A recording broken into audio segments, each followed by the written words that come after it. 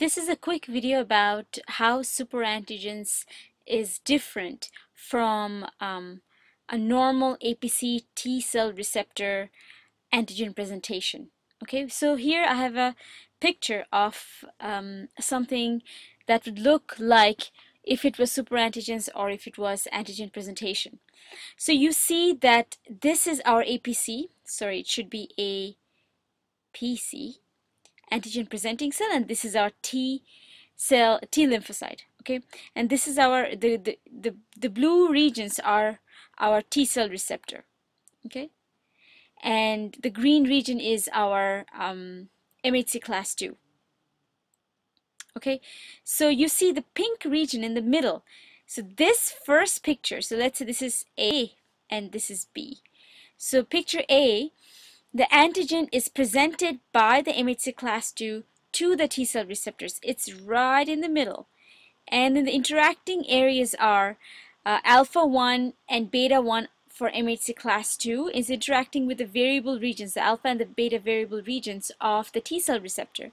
Where you see in this one, there is nothing in the middle because there is no presentation of antigen in superantigens. The superantigen is kind of outside.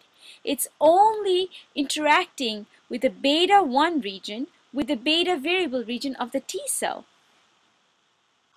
So here I've made a quick summary of how MHC class 2 and T cell receptor works in normal antigen presentation and how it is different from superantigens.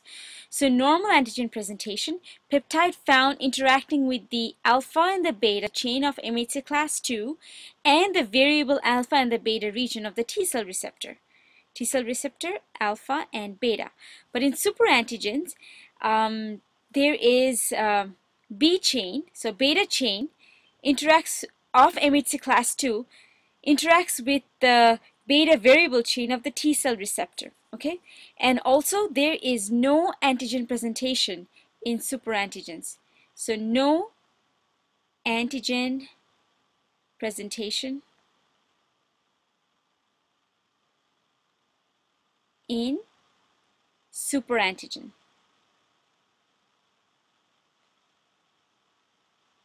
So there you go.